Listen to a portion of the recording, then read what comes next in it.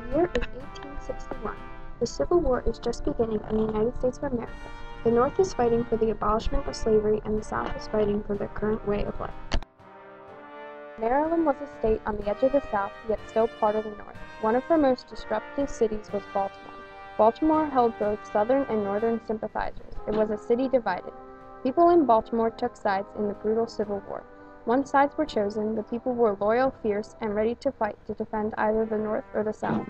Conflict was very real in Baltimore and was Baltimore was part of the North, but on the brink of being a Southern state. Virginia right under it had seceded. The Union and Confederate armies were just beginning to clash to start the Civil War. Down in the South, white men with land used slaves for manual labor in their fields. This was their way of life. Up in the North, abolitionists moved to free slaves. The South wanted one of their states' rights to allow them to keep their slaves. This dilemma could not be settled peacefully, and so the Civil War started with the first shots at Fort Sumter. Just a week later, after the shots at Fort Sumter, the first of Lincoln's regiments were moving through Baltimore to get to the South. By this time, Southern sympathizers in Baltimore were on edge.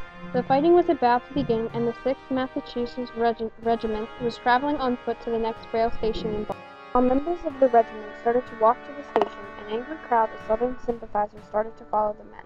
This group of angry people soon turned into an angry mob. Panicking, a few soldiers fired into the crowd. Chaos broke out as the soldiers tried to get to the station.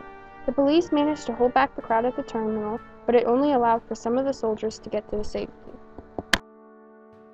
After this riot had ended, 4 soldiers and 12 civilians were killed. The tension between the North and the South was at its highest, and drastic changes were about to be made in Baltimore. Baltimore was put under martial law by the Union. Benjamin F. Butler was sent to Baltimore, and troops occupied the city.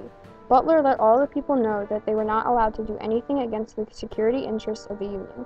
Many people that supported the South in Baltimore were thrown into jail or put onto trial.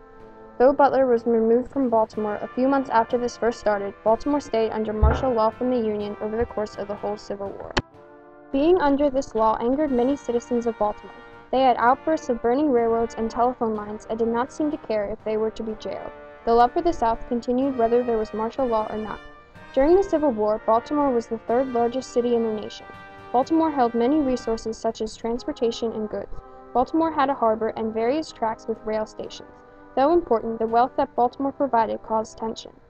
Baltimore was needed for the Union troops to travel down to the South to fight. The rail system in Baltimore was crucial to the rest of the nation. Baltimore Harbor was prosperous in Baltimore. The harbor allowed for goods to be shipped all over the country and across the Atlantic Ocean. Baltimore was a city that provided many resources for the side that had control of it. Unfortunately for the city, prosperity came with a price. Women whose husbands or sons fought for the South would sneak resources across enemy lines. War impacted the city of Baltimore. This city was on the edge of both the North and the South, and had residents that believed in 2 very different ideas. The Baltimore riots and its continuous conflict and tension caused trouble in Baltimore. The causes of tension were the riot and the bitter hatred between the North and the South. The effects included the misuse of resources and martial law in Baltimore. The belief in the South's and North's principle was very strong in the Civil War. One wanted to end slavery, and the other wanted slavery to remain. This disagreement caused great conflict and caused tension that extended to places and even in Baltimore. A war this large can affect every person in every city. The war was fought on battlefields such as Gettysburg or Antietam, yet the war was also fought in the city of Baltimore.